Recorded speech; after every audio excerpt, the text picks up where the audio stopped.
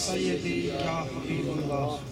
All praises are for Almighty Allah, who are the most beneficent, the most merciful, the most compassionate, the most kind. The creator of all that there was, is, ever will be. If we can imagine Almighty Allah in any way, shape or form, then that cannot be Allah. They are beyond our imagination. They are the all-knowing, the all-seeing, the all-hearing, the all-powerful. Whoever Allah chooses to give to, none can take from, and whoever Allah takes from, none can give to.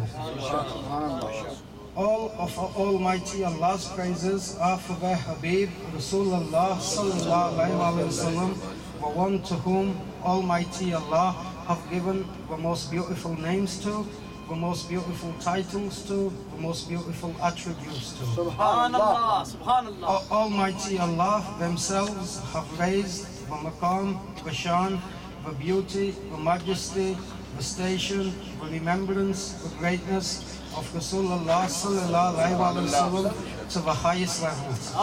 And not only are they at the highest levels every second of every minute of every day, Almighty Allah raises the greatness of Rasulullah sallallahu alayhi wa sallam higher and higher.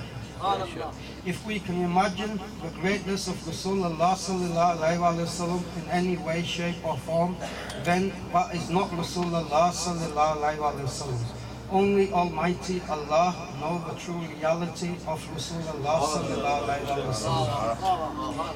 One of the great commands of Almighty Allah is that we are to love Rasulullah sallallahu alayhi wa sallam more than our parents, more than our children, more than anything that we could hold dear.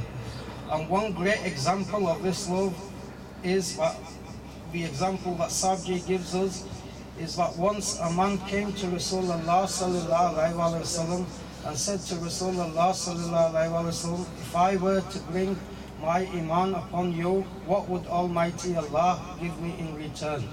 Rasulullah sallallahu alayhi wa sallam said to the man, if you bring your iman upon me, Almighty Allah will give you Jannat, paradise.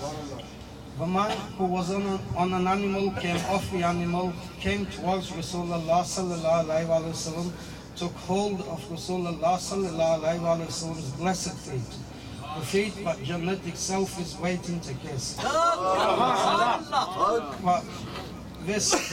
But I have received my Jannat, this is my Jannat, next to you Rasulullah sallallahu alayhi wa sallam. And Rasulullah sallallahu alayhi wa sallam then said to the companions, if you want to see a true person of Jannat, this is that man. And this man, he was offered Jannat, he was offered paradise, and he said, no, all I want is the closeness to you, Rasulullah sallallahu alayhi wa sallam. This is the love that Almighty Allah wants us to have for Rasulullah sallallahu alayhi wa sallam. May Almighty Allah bless us with this love through our Peace Abs, Asab and Sabji. As-salamu alaykum.